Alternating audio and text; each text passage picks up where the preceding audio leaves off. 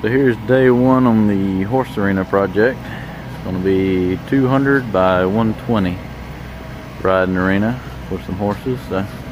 Somebody else had already done the clearing, and the lady had us come in here and we're going to do all the grading and site work for it. Level it out. We got about a 3-foot cut to do over there, and push it over here and pack it in and roll that out. And we'll put in all the screenings and the railroad ties and make a border out of that. So should be a fun little project. Should get all the dirt here moved in the next day or so. Here we are, day 3 on the horse arena. About ready to put out the fabric. We got half of it graded out nice. The other half is still kind of rough graded. We had about a 2-inch rain, and this is the cut side, so obviously the ground was nice and hard here, but over there it's a little bit soft. So I got that broke up with the bucket teeth, letting it air dry. Doesn't really dry much when it's 30 degrees and the wind blowing, but it'll kind of dry a little bit. We got 24,000 square foot of fabric to put down.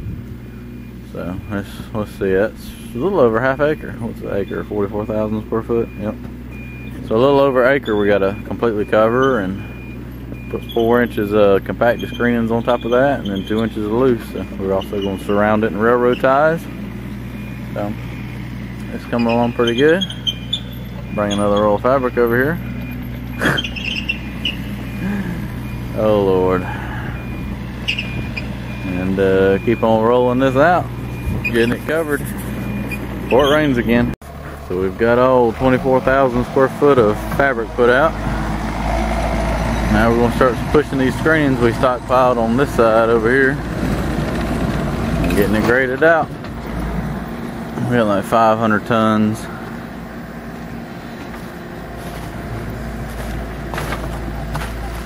I'm going to put it in 4 inches thick and compact it. Then put another 2.5 inches of loose on top.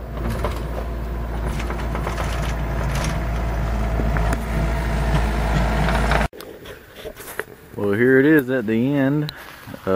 We've had a lot of rain since I finished it, so I just have finally got back out here to get the last piece of equipment. But there it is, a 24,000 square foot horse arena we built. She's already put her stuff in there, and we got a road that goes around it. Where I cut it down, I put a little ditch on the uphill side where the water can run around. I got a 4-inch crown in it from the center halfway to each side so that the water will run off.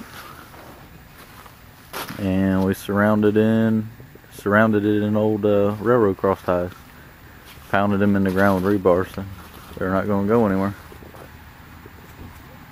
But there it is, all done.